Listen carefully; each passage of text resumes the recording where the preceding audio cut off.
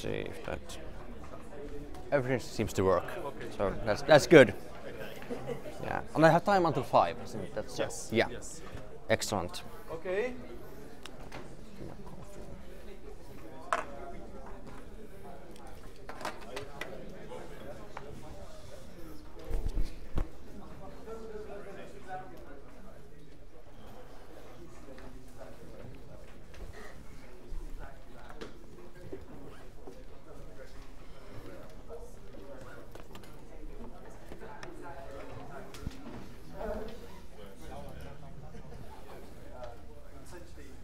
Okay, so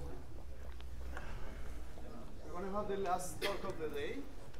I want to say a couple of announcements. The first one is that we have certificates for you over there, so you can pick your certificate because officially today is the end of the school. Tomorrow we have a workshop, that's the second announcement, which is going to be a bit more research oriented, rather than school oriented, if you will. Yes. And we also have the tour tonight for the people that didn't go the previous 2 nights. So we don't formally have a list. We have a list now. Okay. So you can check the list, but if you didn't go, you didn't find your name in the previous 2 lists, probably you are in this one.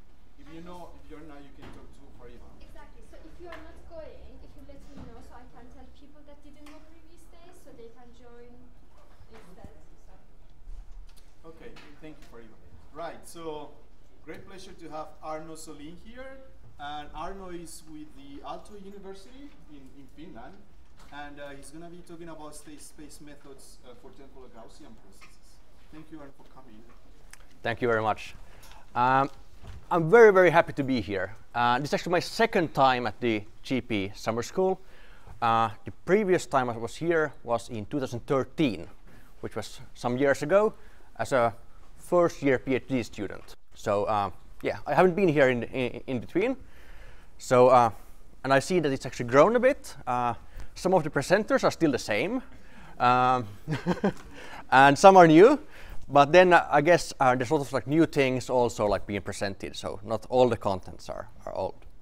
So this is the last talk in the summer school, and many of the topics sort of yesterday and today are more advanced, kind of. But now we are kind of going a bit back to basics, really like looking at like core fundamentals of GPs, and like even like simpler things than you looked at on the first 2 lectures. Great, so let's get started. State space methods for temporal GPs. And well, you might recognize some stuff quite soon. So the outline for this hour is that I try to motivate this a bit, tell about what I mean by temporal models in this case. Then I'm providing some sort of views into GPs, how you can interpret these models from different points of view. You are probably familiar with GPs from the machine learning point of view, but there are GPs occurring and being used in many other disciplines and fields than just machine learning. And then we go into the actual sort of methods and what to do with them. I'm mostly talking about like the priors, GP priors, but then there's a tiny bit actually about coupling that with some actual observations, some data. And then also sort of going from just temporal models to things that are spatiotemporal, something that's sort of more general things that evolve over time, like spatial fields or so on. And then I have a bit of sort of fun or interesting applications where these things can be used, just to give you some ideas and insights. And then we will like end with a short recap. Great. So time to get you motivated. So well, one-dimensional problems, time series basically. They're typically like data sets and problems where the data has sort of a natural ordering.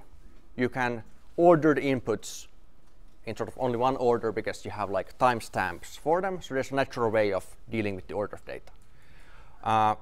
This is not true in sort of more general cases. If you think of a spatial problem, then there's no sort of natural way of ordering the data, because sort of you can consider either these data points first, or then these data points, or then the neighborhood around those, or so on. But for time series, it's simple, because just sort of you order them in time, and you can look at them in a temporal order. So that might be, for example, there's an example of like modeling the number of birds in the US over sort of several decades. We will get back to this example a bit later on, but then sort of there's a certain number of babies born every day, and you get sort of one data point per day. That's time series. I'm sure you all know what time series is. So then spatiotemporal models. So okay, it might be that you don't only have like one thing that evolves over time. Like that was the number of birds. But then if you think that you would have the number of babies born in every city in the US, for example, for every day. So then there would be sort of a label which would be the city or the spatial location of where the babies are born, like the hospitals or so. So then you would already have more labels than just the time. So like a very simple example would be the amount of rainfall in some area.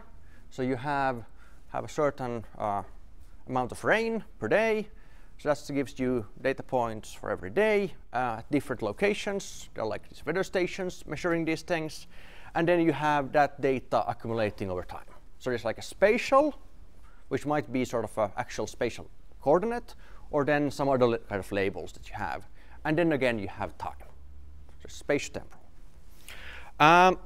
And of course, like if you think of like problems in like brain data modeling or so, there's often something like stuff happens in your head, and then there's like a temporal component that then sort of things change over time. This is actually my brain. I was in a brain scan and got the actual data, and then my wife added some of the things around. I'm not quite sure what she means by this part, but well, I think it's a nice figure. And of course, like then, if you think of more general things, time points, you keep accumulating observations of temperature or whatever. So you might actually have sort of a continuous stream or unbounded time series. And that would be the case, for example, in many like sensor data applications. So for example, if you think of smartphones, these bad boys have a lot of sensors in them, like IMUs, all kinds of like camera sensors, light sensors, and so on, which can sample data at like tens or hundreds of hertz. So you get actually a lot of data accumulating over time.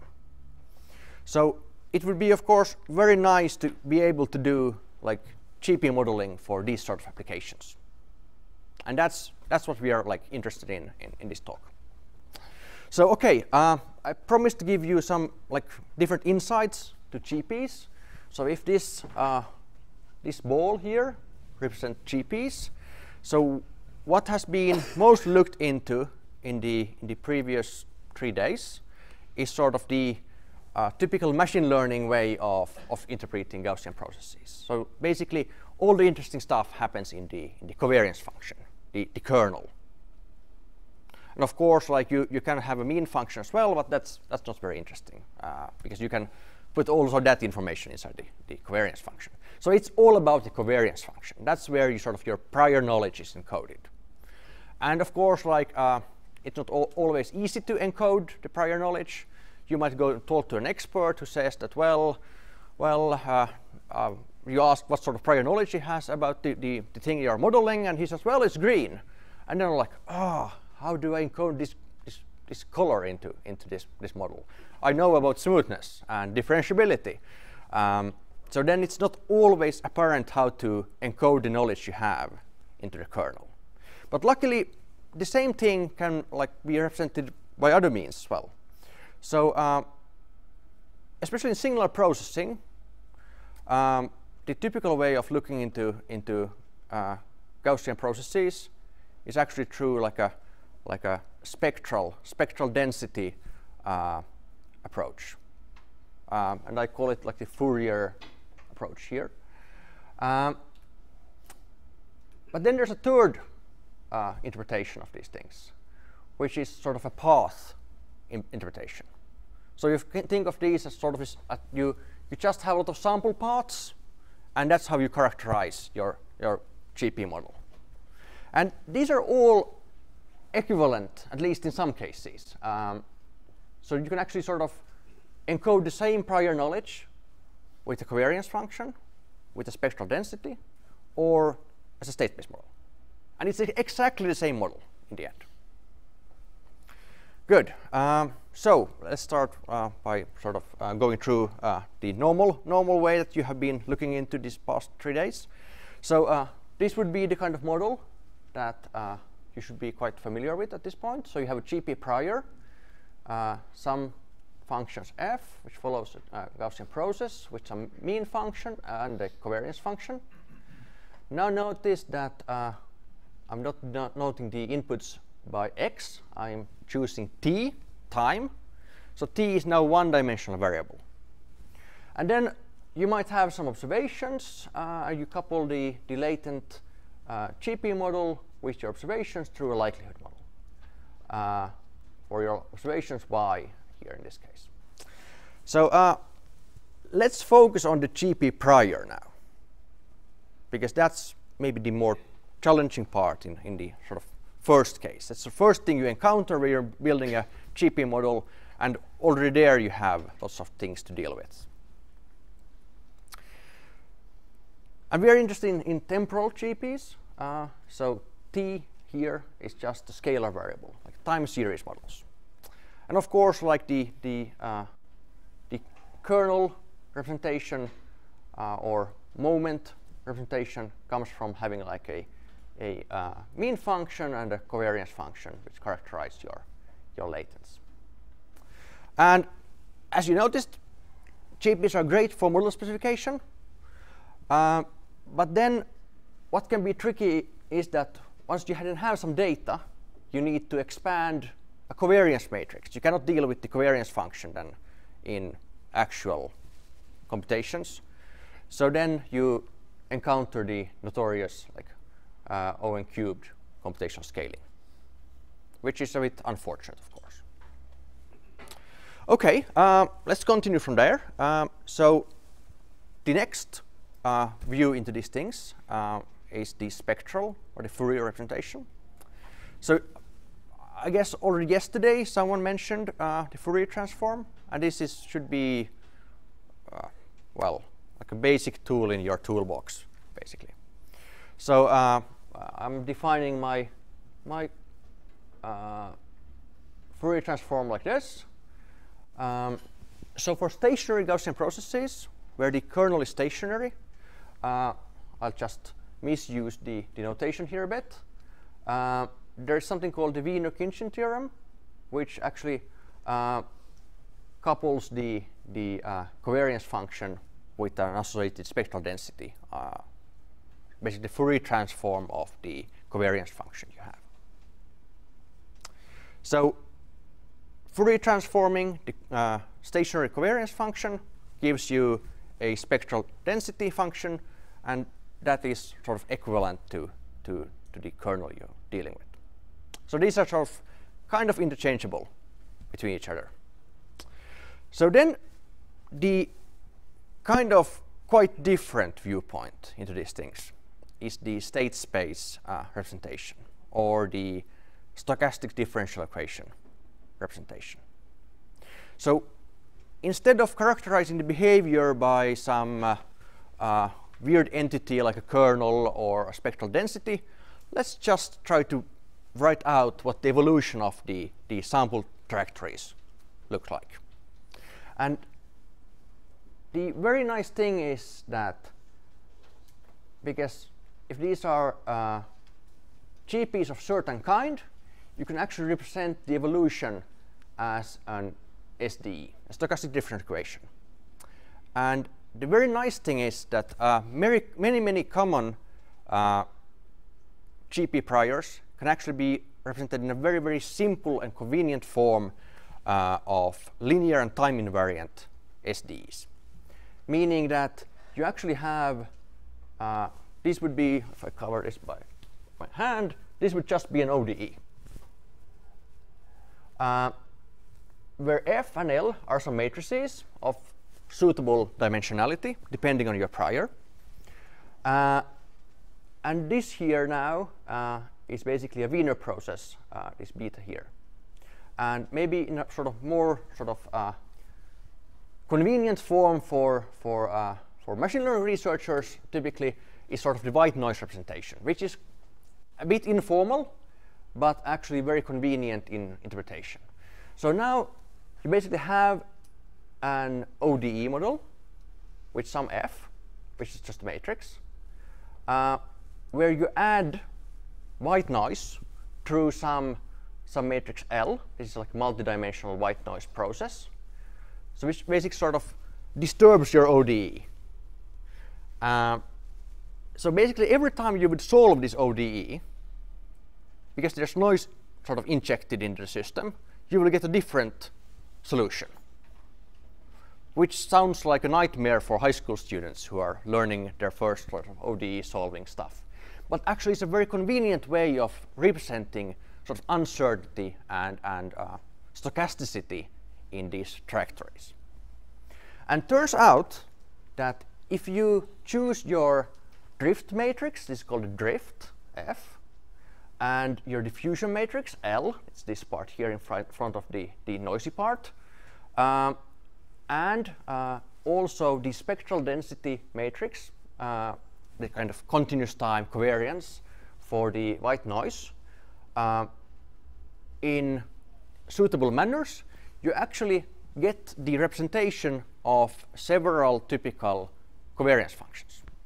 So there's like a one-to-one connection between a big family of stationary and also non-stationary covariance functions, which you encounter sort of when you do GP models, which actually can be mapped to models of this kind.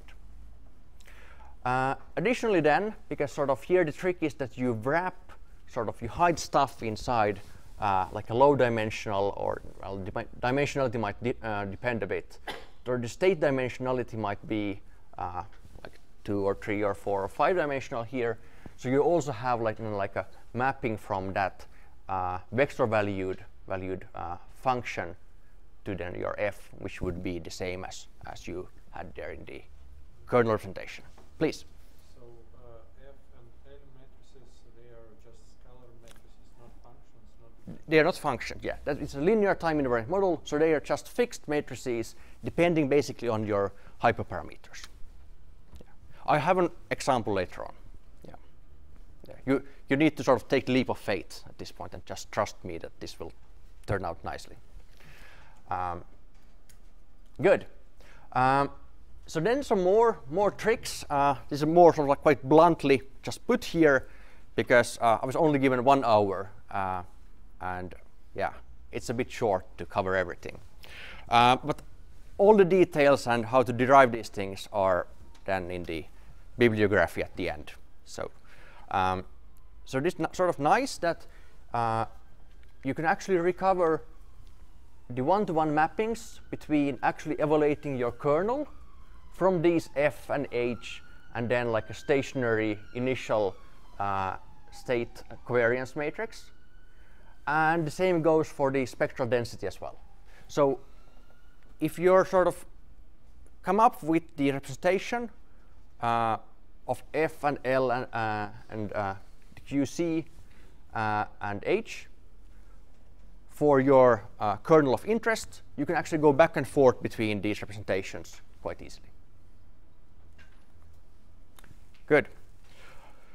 So then, okay, now I've introduced a lot of variables and explained that yeah, you can do this one-to-one mapping between the stochastic differential equations, which sort of have white noise injected into them, and so on, and this normal way of how you think of GPs. But there's sort of still steps to take before this is useful. So similar to how you deal with the kernel function, you cannot actually do much computation with the kernel per se. you need to evaluate that into a covariance matrix, like a gram matrix. The same goes for SDEs. So the SDE lives in a sort of weird continuous time, well, not weird, it's a continuous time space. But your data is discrete, and your observations are at discrete time points.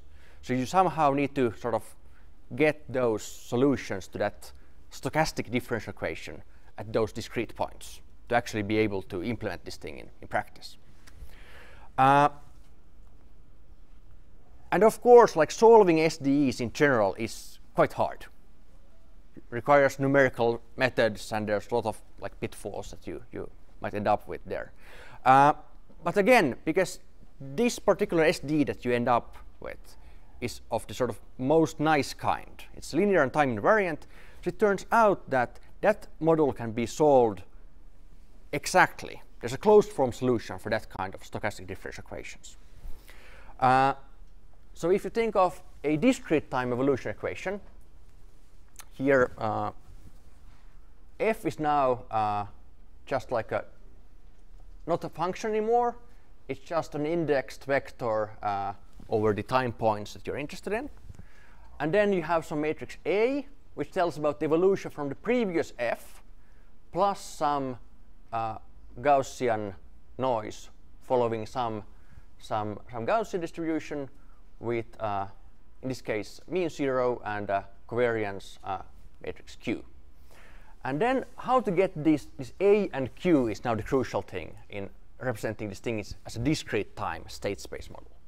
And turns out that the LTI linear time invariant SDE can be solved simply by evaluating equations like this, where, well, you still have this ugly integral here, but there are several tricks how to actually solve that in closed form.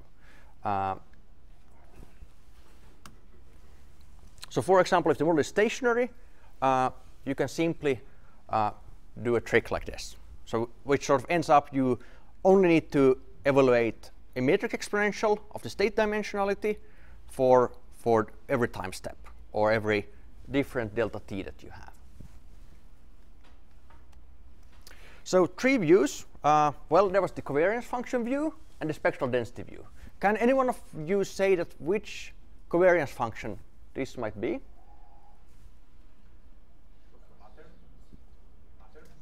Matern? Okay, yeah, it's of the Matern family, yeah? But which one in particular?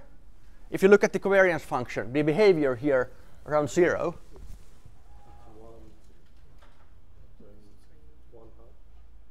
Yeah, Matern 1/2, the exponential.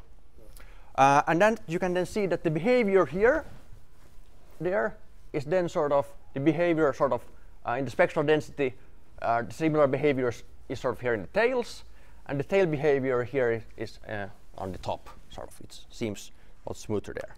And then the sample functions, then the state space representation of this would give something like this when you evaluate the state space model.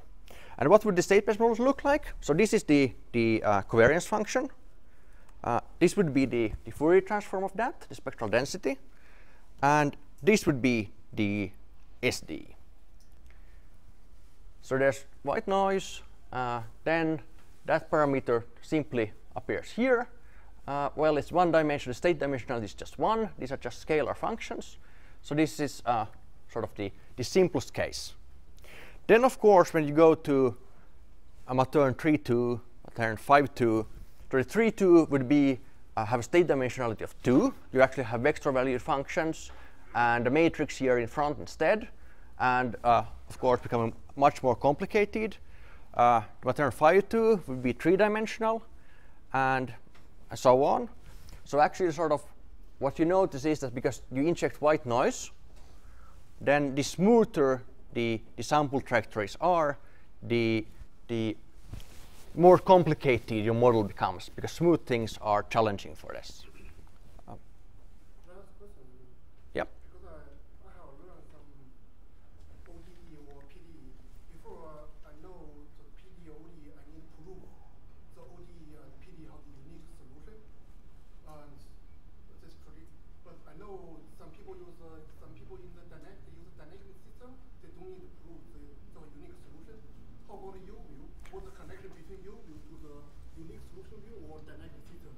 So basically here, because of the model is linear and time invariant. So that's sort of, it's so nice. It's like the simplest kind of SD model you have. So you have guarantees for the solutions to be unique and so on. So that's sort of, that's why it's very, very sort of lucky in a way that it's of this kind, the model. Your vector, when it is a vector of f, was it the derivatives of f? Yes, yeah. So for example, that would be yeah. So from the matter family, you would stack the derivatives of f and the second derivative and so on. But that's only for this case. Yeah. Is that kind of not a higher order? So it's a kind of a higher order differential equation, sort of. Exactly. Yes. Exactly. Yeah. Good. Okay. I've been talking about Mattern 1, 2, but there's a lot of models, typical models that you can actually turn into this form. Some of them are exact, while the constant and linear covariance functions, maybe not that interesting, but yes, you can formulate them in this way. The Wiener process and the Wiener velocity, like the integrated Wiener process covariance functions, they are non-stationary and actually quite interesting. I think they are actually quite powerful methods that you rarely see used in many machine learning applications. And then there are the usual suspects, like the exponential, the Mattern, 3, 2, 5, 2, so on. And as a limiting case, the squared exponential, well, or the exponentiated quadratic, as Neil likes to say. Which, of course, is infinitely smooth. So here, sort of, you need to approximate. Up till here, all these are exact. They have an exact state space representation. But then for the squared exponential, it's actually an approximation. A very good one, though, but still, you need to approximate it. And then, of course, like the RQ, the standard periodic, then a quasi-periodic, and white noise, so and so on. So basically, all stationary covariance functions and a whole bunch of non-stationary ones can be represented in this form. Good. Yeah. So to sum up, the covariance function needs to be Markovian, which sort of makes sense because you set up a state space model where sort of it's sequential. So like the previous state then affects the next one, and it forgets its past. So it makes very much sense that it needs to be Markovian. So of course, like a lot of stationary and non-stationary models. And the nice thing is actually that you can derive if you have sums of kernels, which are typical when you build like larger models, or you have products of kernels. So they are like equivalent operations to extend your state space model to actually account for sums and products as well, which makes this actually a very nice sort of building tool for models. So just as an example, here I have a bunch of data. I just want to do the normal thing. I want to do GP regression here. So the vanilla approach would be to just evaluate these covariances, matrices here, and invert, or well, in practice you would probably make some sort of solve there, but in any case, and then you get a solution. This would be the blue line is the mean, and the dashed lines are it's probably like one or two standard deviations. So then, yeah. Can you comment on the Markovianity property once again? So what exactly should be Markovian? In that case, you said the kernel? Yes, the kernel is called Markovian if it has a representation in terms of a state space model of this kind. So that you can write an evolution with sort of an extended state, which, for example, in the case of the Mattern covariance functions, might be that you have like stacked derivatives. Yeah. So it's not only the function value itself, but also if you know the derivatives at the previous step, then sort of you can write out the evolution to the next step and so on. Yeah. So it's confusing because there's a lot of sort of hidden stuff in the state. For example, derivatives can be there. So it's not sort of straightforward to what someone might think of. Yeah, non-trivial temporal correlations.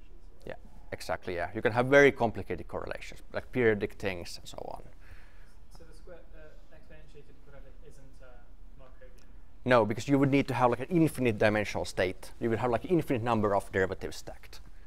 But of course, if you take the 6 first derivatives, it's hard to tell apart after that. Okay, so then let's look at the same problem now, but let's transform the covariance function to a state space model first. So you get that A and Q matrices. And the nice thing is now that, okay, it's like a linear Gaussian system, and turns out that there's a very good algorithm with a special name for solving this kind of systems. It's called the Kalman filter. Are you all familiar with the Kalman filter from before? Good, yeah. So I put the equations here anyway. So it's a lot more matrices to multiply, small matrices that are multiplied with each other. But the key is that they are small. There's no one big matrix of size of the data, but you have a lot of small matrices that then sort of do the same operations, kind of. So the Kalman filter, you have like a prediction step, and then if you have data, you do an Kalman update, and then you sequentially go through your data points. And then, because you want to condition all the data you have, so in this case, of course, the model is only conditioned on the data points it's seen. So then you need to do like a backward pass, and that's called the Rauchtung-Striebel smoother, the RTS smoother. So where you sort of then have your filtering solution, and then you pass backwards through the data and update the state to correspond to sort of the conditioning on all the data. And of course, like you can then evaluate the marginal mean and variance by this. And of course, also like as a byproduct of the Kalman filtering, you can also evaluate the marginal likelihood. And now the key is that because you can pass through the data sequentially, like one data point at a time, you're not cubic in the number of data points anymore. You're linear. So ta-da! We just reduced the cubic computational complexity to linear in n. Who thinks that is really cool? Oh, only 2 people. I have an example of that. So here you see sort of it passed through the data one point at a time, and then there's a backward pass, and that gives exactly the same solution as inverting the covariance matrix. Now you think this is cool. It's too good to be true. It's true. Wow, yeah. So my personal opinion and view is that if you have a temporal problem, this is the only sensible way to do inference there, to deal with the latence. Because you really are linear time. And not only linear time, also linear in memory. But there must be a catch. I mean, there must be a price to pay, right? The problem is sort of course, it's a lot more complicated to implement. And of course, like for medium-sized problems, like matrix libraries like BLAS and LAPACK, they have been optimized very well. So if you have a problem with, say, less than 1,000 data points, the speed benefits you get from this are probably like non-existent. But this really enables you to do like very long time series models. Like, I mean, by very long, millions of data points, because you're linear. There's like no sort of problem there. So the conditions that you need for this are that you need a Markovian. So this won't work with your. If you don't truncate your exponential quadratic, you're in trouble. Yeah. But if you do truncate it. But I think Nicolas said that you shouldn't use the square exponential. No, sure. Yeah, so that doesn't the problem. Yeah. But like that's one of the things you need. And the other thing is time ordering. Yeah. And of course, it works for 1D time series models. So that's the catch, maybe. Yeah. So let's go back to the number of birds in the US. So it's the... Sure. It's hard a bit to formulate, but you need to smooth your hidden state, your hidden state, right? But in temporal situations, so the filtered state is useful for you to make a prediction one step ahead, right? 1 step ahead, yeah, that's enough. If you just want to make 1 step ahead predictions, then it's enough to run the filter, indeed. And how the smooth, so if you, let's say you have a up point t, right? And then you run the smoothing back. How does this smoothing help you to predict 1 step ahead? It doesn't help. Doesn't help at all? No. Because the filter has already seen all the data. Yeah. I would interpret that way.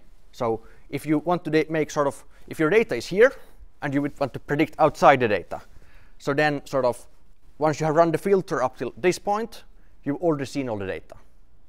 So there's no sort of benefit in running the backward smoother if you're only interested in predicting the next step. So here, just to sort of underline that you can really do quite complicated models. So we have some 7,000 days of childs being born, and then we have like a long length scale matern which kind of smooth, and then like a shorter length scale not quite so smooth matern, and then like a periodic with like a year, with the like a period is 1 year, and that is time changing, like multiplied with a matern, and then we have like a day of week sort of periodic, which is also multiplied by a matern. I didn't come up with this model. It's in the book by Gelman et al. So then, well, then there's a lot of hyperparameters, of course, in these kernels here, but those we can learn by maximizing with respect to the marginal likelihood. And then this is what we get by running the state space stuff. And how many of you have read the book, by the way? You should read, actually a very good book. So Bayesian data analysis by Andrew Gelman and co-authors. Write that down, buy the book. It's a very good book. So this picture is on the cover of the book. So once you go to the bookshop and buy the book, you can then compare, and it actually is the same solution. There is like a short comment here, which is actually quite interesting. Just checking how much time I have left. So if you think of the covariance matrix, like the Gram matrix evaluated for various points, the inverse of that is called the precision matrix. And a very interesting thing is that for Markovian models, this precision matrix actually is sparse. It's like block triagonal. So like you have some blocks here on the diagonal of like the state dimensionality, and then you have like off-diagonal blocks on both sides of that. And turns out that you can actually evaluate that directly from the state matrices. By which size of the block is determined? The size of the block is determined by the covariance function you have. So basically, if it's just an exponential, it's just like single values. So it's just like a tridiagonal matrix.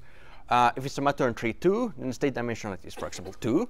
So there's like 2 by 2 matrices on the diagonal, and so on. If it's a product and sum on so on of several covariance functions, then it can be 20 or 30 even, sort of easily.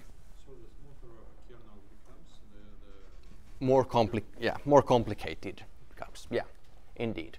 So then you can just write down, after doing a lot of derivations, what the precision matrix, what the inverse actually can be written out in this form. And there's a lot of zeros here. So this gives the tridiagonal matrix then. And of course, if you, like this is of size number of data points times the number of state variables you have. So if you're interested in the inverse of the covariance matrix, which was on the previous page, then you need to like pass that through sort of the observation model you have.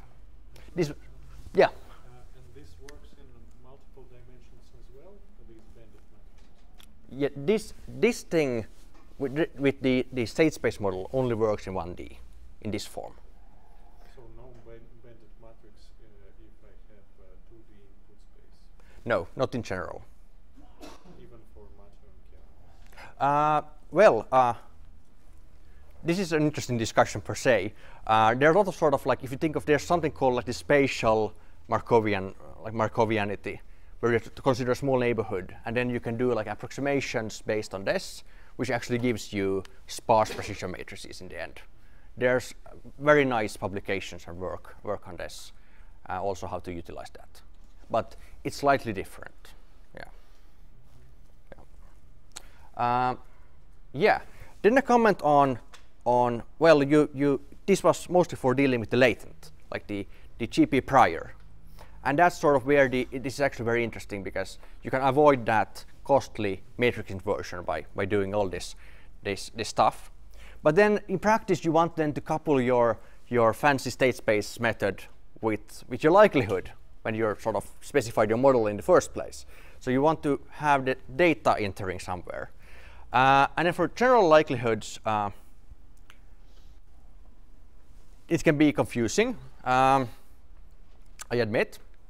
But I think the sort of take-home message should be that, well, deal with the latent functions using the state space approach, but then use your favorite approximation scheme for dealing with the like non-Gaussian likelihood, which of course you need to probably to approximate or sample or whatever you do, but then you can still inside your big model solving scheme use the state space representation for the latents, and then well, you could do like Laplace approximation, you could do VB, you could do like direct KL minimization, EP, or then there's a special type of EP where you only pass once through the data, which is known as single sweep EP, or assumed density filtering in signal processing. And all these can be evaluated in terms of having like a Kalman filter forward and backward pass inside. This is this is whole like box of worms to open.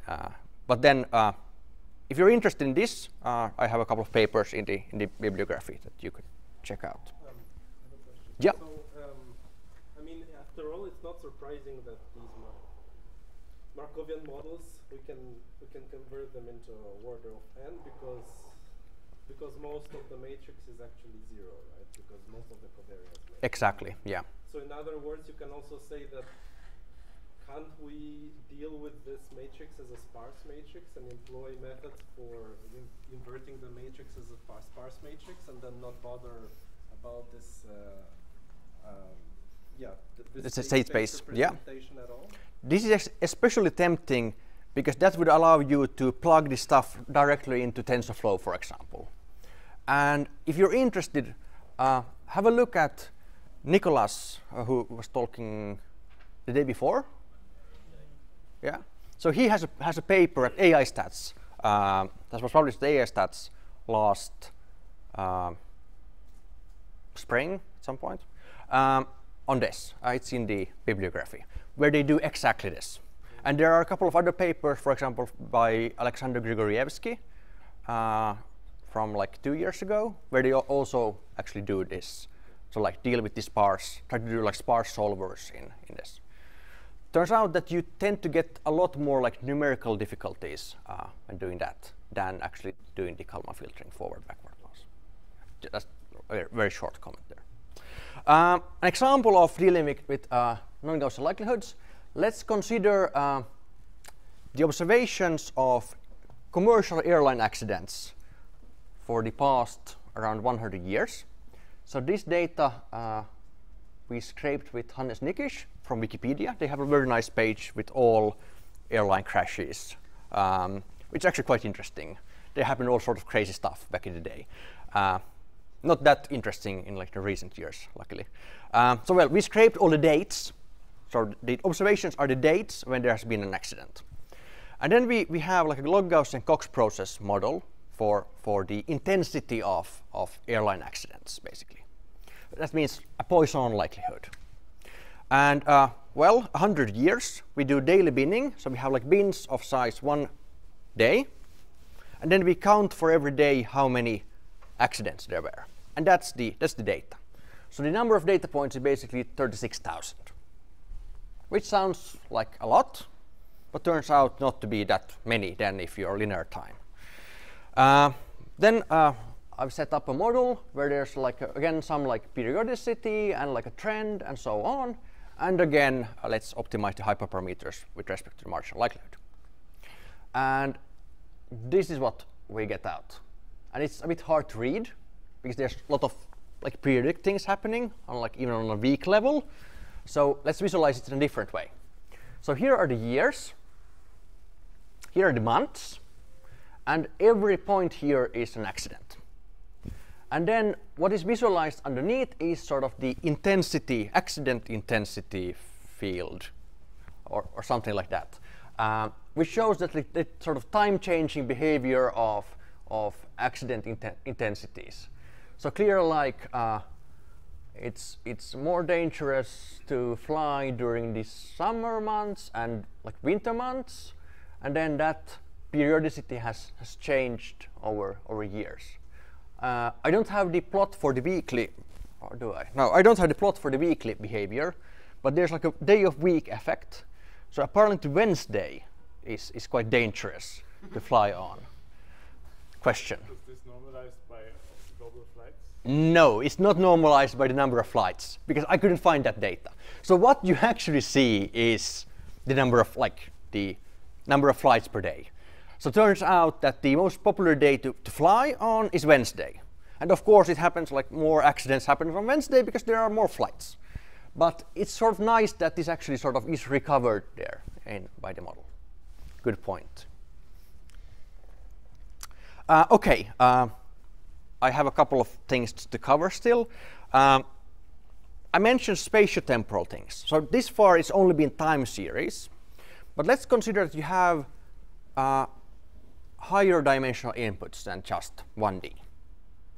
And especially that you have some things that depend on space interpreted not only as like 2D space, but could be like any type of like spatial problem, and then that evolves over time. So typically you would have a lot of data points in the temporal dimension.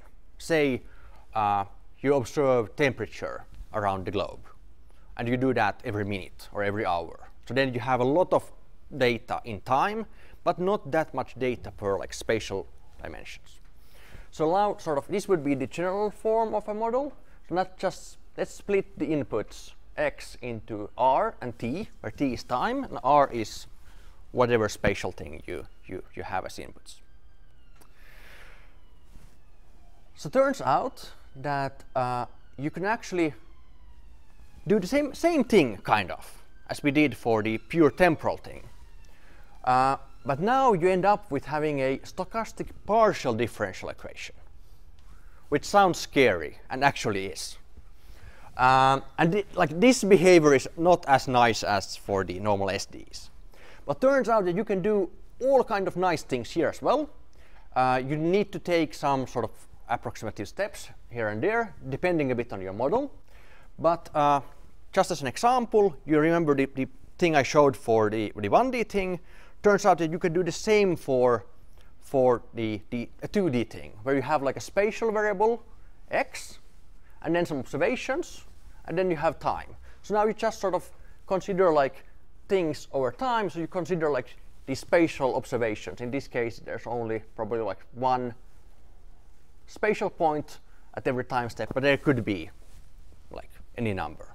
And of course, this looks horrible, but once you do the backward pass, you actually get the same solution as you would get by a sort of normal GP model. Of course, here the kernel is sort of of a very nice kind, and so on. So in the general case, it's not this easy as it might appear, but you can still do it. It's quite powerful in the cases where you have a lot of data over time and not that many spatial points. So then this might be a smart thing to consider. And of course, like if you think of random draws from models like this, here there's like a Matern, actually one model, like space-time. This is non-separable, non-separable, separable. Is that clear? So your kernel can be said to be separable if you can write your kernel as a product of, in this case, and then we have some R. So if you can write this as a product of some kernel in time and some kernel in space, then it's separable over space and time. So for example, this squared exponential would be separable sort of per se. The Matern, like lower order Materns, are not. So that's why it's sort of interesting that you actually do it for those.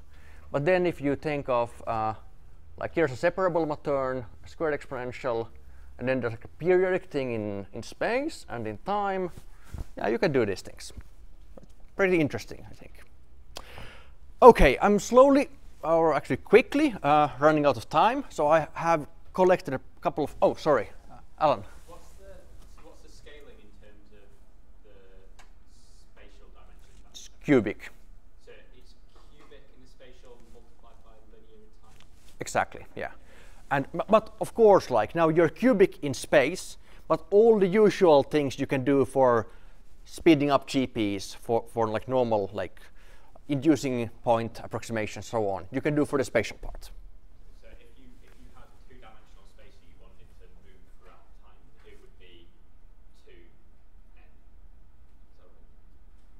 Sorry, 4n. So you've got. What do you mean by cubic? Sorry, 8 by n. 8 times n. Is it 8 times slower than if you were doing if you had two? If you're two. Yeah, if you had two spatial dimensions and time, would it be 8 times slower than if you were just doing time? Yeah, basically, yeah, yeah. Okay.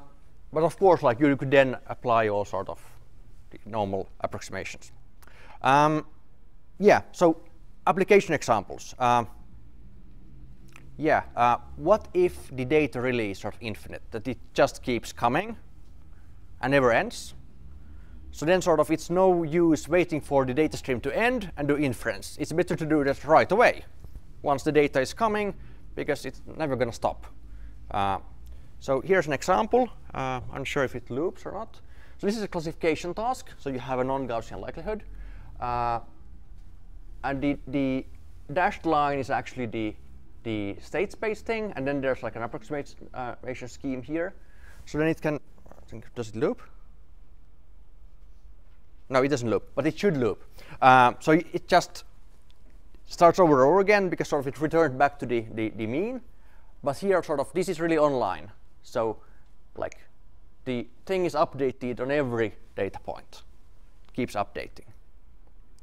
And of course, then if you take this one step further, then you don't sort of have time to wait for the data sort of to have a batch of data, optimize your hyperparameters, deploy that model and look at the results, if you also need to learn the hyperparameters sort of on the fly. And this thing, I've told you this is fast. And this thing actually is implemented on my iPhone. So this really runs on my iPhone in real time. And data that comes in is data from the accelerometer in this case. So basically, I create data by moving the phone or shaking it. So here you see the GP fit. And here you see the length scale and magnitude hyperparameters. So it's learned on the fly, adapted to the model once the data comes in.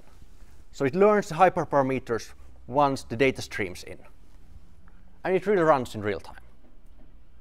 And the data stream can be infinite, basically, because as long as the phone feeds in data, it keeps estimating these things. So you see sort of it adapts. So for example, now there's sort of fast movement.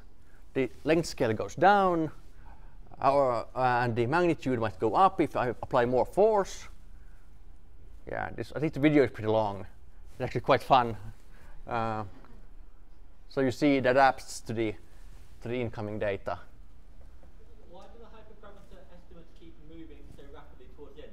You expect after you've been running for 30 seconds, then move quite slowly. You've got a long path. You kind of forget in the past. Yeah, it's forgetting the past in this case. Yeah. Yeah, I think I have like 15 minutes of this. So let's move forward. It's actually really fun. And then there's a final example. This. So does it work also in multi-output scenario? Short answer, yes. Long answer, very long. So what sort of multi-output are you considering?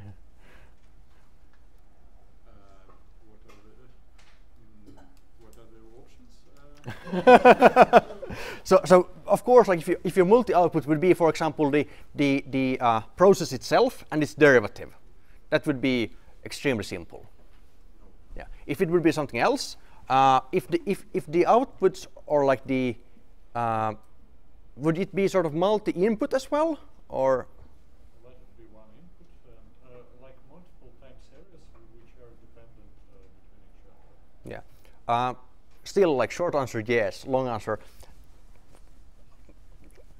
complicated to build. Yeah. Okay. As a final example, this is actually something very recent. This actually worked by one of my students who is in the audience. Yushen is there in the back row. I really like this. So the problem is single camera depth estimation, which sounds very much like neural networks, deep learning. That's what they do in computer vision. So basically, it's an infinite streams of camera frames that comes in. And well, it turns out that you can take like a pair of frames and pass them through like an encoder network, which you learn. And then we have like a coupled thing over time.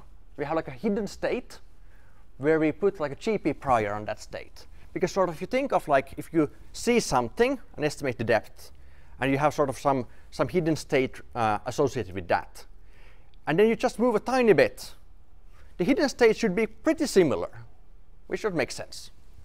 So we came up with a special kind of a covariance structure to encode kind of the similarity measure here. And then we built this model with the encoder and decoder networks and jointly trained that with the GP. And it's sort of an unholy alliance, but it actually works pretty nicely. And then I also forced Yushen to implement it to run on my iPad. So this is actually a screen cap from my iPad, and this is my room in the university. It's usually not this tidy, it's a bit artificial. So here, this is actually just screen cap from the iPad. So you see first, it hasn't seen much, so it's very noisy. But then the GP kicks in, and it can actually do like single camera depth estimation. The iPad only has one camera, so there's no stereo vision. And it's a bit laggy, but it still runs in real time on the device. I think it's really cool. I'm extremely proud of this. Okay, I'm probably running out of time. Sorry, Arno. How sensitive was this to, as you said, you had to come up with a very specialized covariance function? How much iteration was involved? Not this was the first try. So it's sort of the similarity kind of distance measure is between distance of poses basically. So the more you move, the less similar it should be. But did you use like kind of stereoscopic motion? Yeah. So the iPad has this built-in thing that you can get like a pose estimate from like a visual inertial thing. We use that. Yeah. Okay. I need to move faster. Okay. So Gaussian processes. I'm trying to say that GP is under the kernel formalism, and the same thing under the SD formalism is actually very much related. Going from one form to another is very nice. So it might be nicer to specify the model here, but it might be a lot nicer to solve the model here. So specify it here, transform it here, and then use the Kalman filter for solving. Or then you can go the other way around. You might have some knowledge from physics or dynamics that you can already you already have it as an ODE, for example. Then you can just input that here and go the other way around. I gave you 3 different interpretations of GPs. Well, I mostly consider like temporal, like single dimensional input spaces, which gives you SDEs. And well, I think this is a very nice connection between different things and can actually help out a lot in practical applications, as you saw in the examples. And you can really do exact inference in ON with this. Keep that in mind. Great. The SDE connections are mostly covered in these publications. Simo Särkkä, who is my former PhD supervisor, has a very, very nice book on Kalman filtering from like a Bayesian perspective. I think that's sort of a very nice read. We also published a book with Simo this year about applied SDEs, where the last chapter is actually on these things. The spatiotemporal stuff, my thesis from a couple of years ago, is quite good for that. You might recognize some familiar names here. So for example, the banded matrix stuff by Nicholas. Someone asked about that. Have a look at that paper. And yeah, the non-Gaussian likelihoods and then some of the nice applications I showed are covered in these papers. Codes and more videos and stuff you can find on my webpage. And the book which I mentioned, it's actually, you can of course buy it, I wouldn't mind, but it's also freely available as a PDF on my webpage. So if you want to read it, you can just go and read it. Thanks a lot.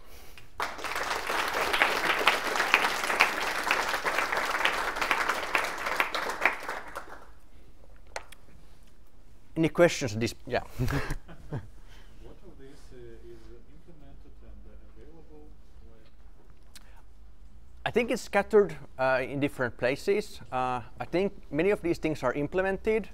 Not all things probably are publicly available, though, because this is very sort of good for like practical things. If you really have some model that you want to have like a GPU model which you want to have running in a drone or a car or something, this is maybe sort of the go-to solution to actually do that. But then often if it's a company implementing that, then they're probably not sharing what they do. But there is in GPy, there's a branch with some of these things.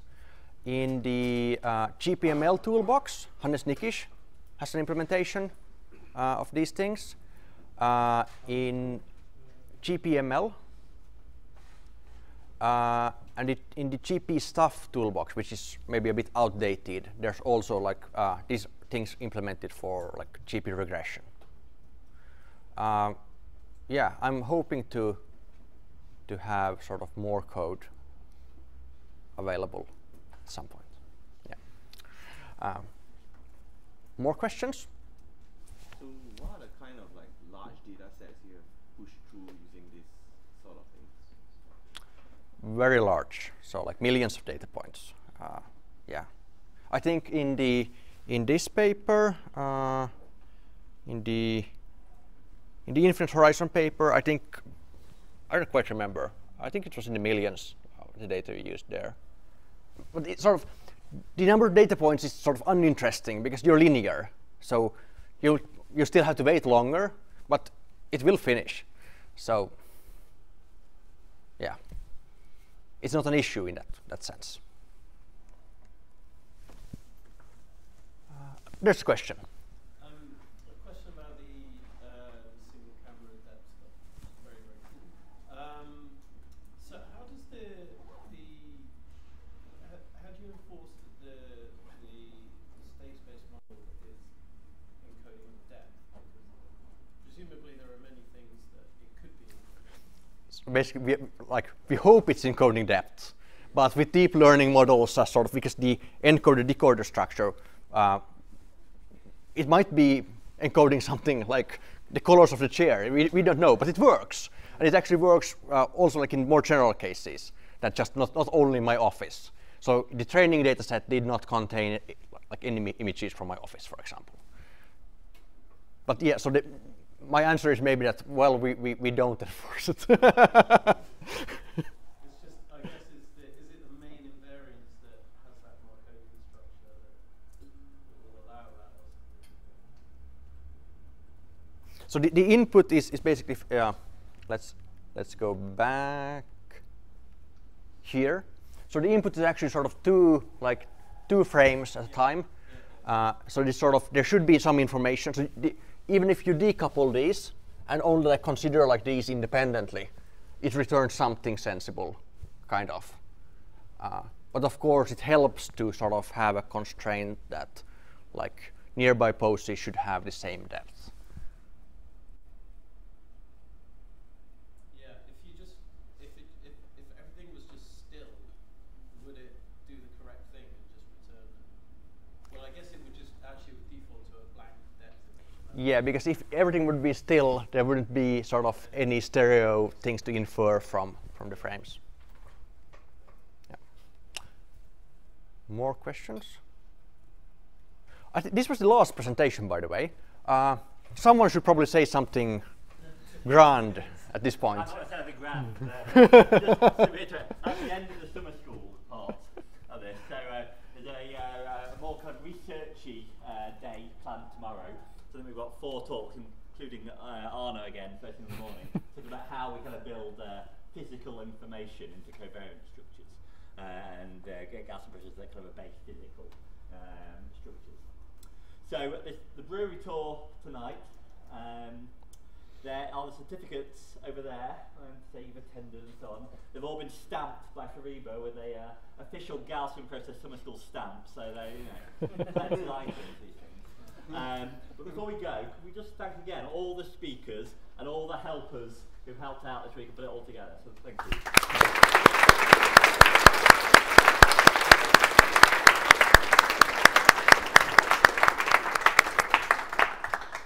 That's it for today.